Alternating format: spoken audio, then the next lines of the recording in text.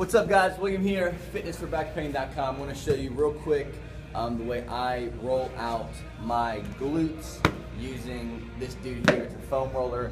You can get them anywhere. I'm actually going to link up to the article that this video is posted to on how to pick up one of these things.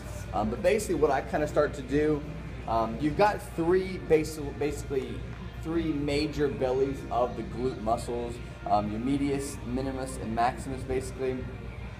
What you're going to do is start from the inside. I like to start from the most inner part of the butt. So you're basically just kind of sitting on it and kind of working back and forth this way. But eventually you're going to work from the top of your hip to right where you start feeling your hamstrings pick up. And you're going to slowly work yourself onto your side. You don't want to go so far to where you're way over here, but probably right about there. You want to keep working to the point where you get to that. Hiking your leg up like this, you'll kind of hit more of the piriformis.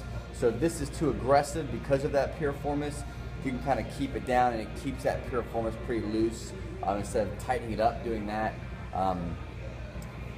But I'll try to show it from the front here.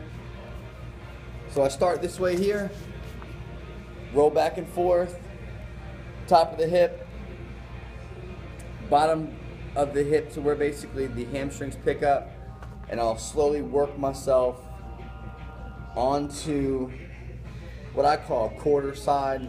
A full side would be like this, quarter side would be like this, and I'll hit it just like that. That's your glutes.